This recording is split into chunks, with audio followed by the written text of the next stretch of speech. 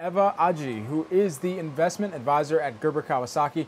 Eva, great to have you here with us this morning. What, from your perspective, is currently driving the markets and pushing us to some of the new record highs that we've seen most recently? Well, first of all, Brad, thank you so much for having me. I think overall what's pushing markets right now is a very emotional response to anything Jay Powell says. More than that, we're looking at earnings that have been at record highs for a lot of the tech and growth companies that we're looking at. But to my last point, anytime there's some point of news, we're expecting a little bit of volatility here. Certainly. Okay, and so where do you continue to look for investment opportunities even in this market?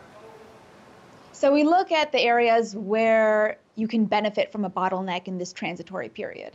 Number one being home builders. So there's a huge amount of demand there, looking at companies like Lennar that capitalize on that growth. In addition to that, we're also looking to the hybrid work from home and also work from the office place. So companies like Logitech that benefit from that. And also the semiconductor industry. There's a huge shortage in chips right now, and we're looking to see companies like ASML that actually creates the machines that create chips do better moving forward.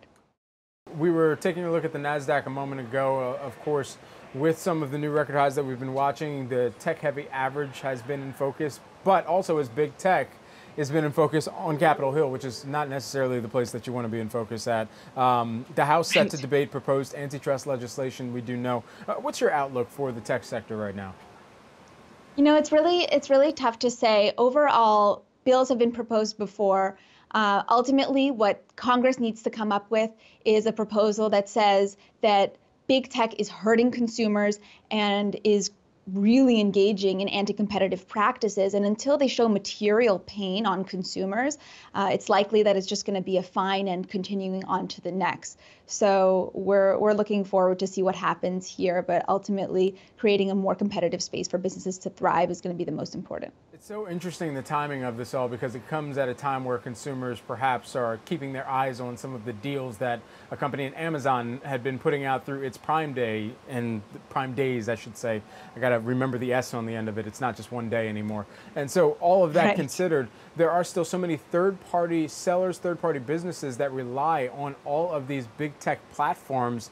And so how do you surmise that Congress may continue to make sure that there is an environment where third parties who are leveraging these platforms can continue to find success? And how does that change the revenue structure, the models that all of these companies have been able to benefit from, whether they be solely on the digital advertising front or whether that's on the e-commerce front?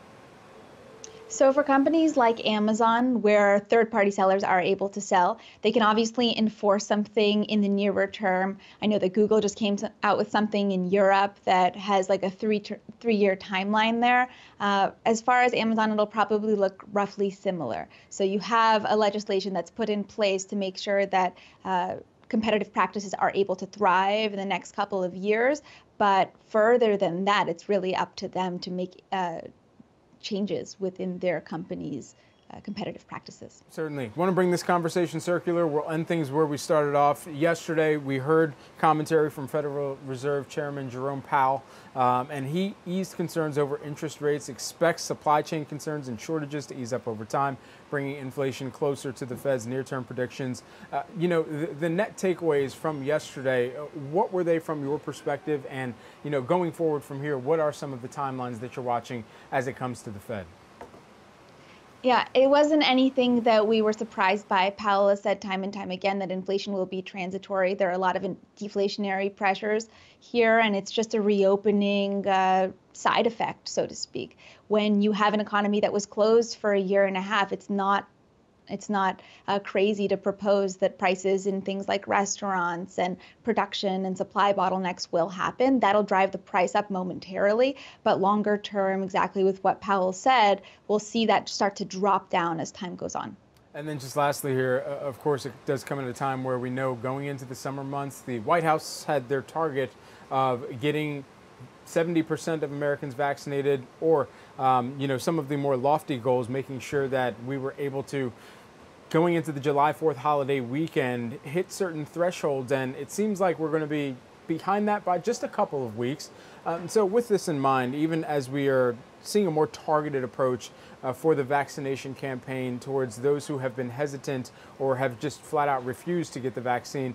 What is it going to take for kind of the economic recovery to continue the steam that we have seen when we do have kind of the vaccination hesitancy that there has been, and what may work out kind of in this near term to make sure that this reopening does not stall? Right. So you're never going to get the entire population to be vaccinated or to agree on one thing in general. What we can hope for is that we get to that 70% threshold and we have some kind of herd immunity.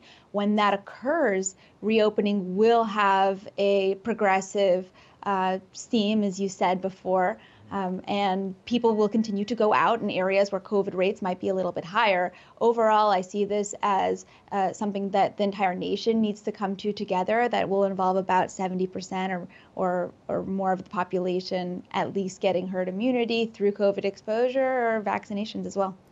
Eva, I see you're in Los Angeles, California. I was never amazing at math, but I believe it's about 4:39 a.m. there. So thank you so much for joining us early in the morning out there on the West Coast. Eva Agi, who is the investment advisor over at Gerber Kawasaki. Appreciate the time.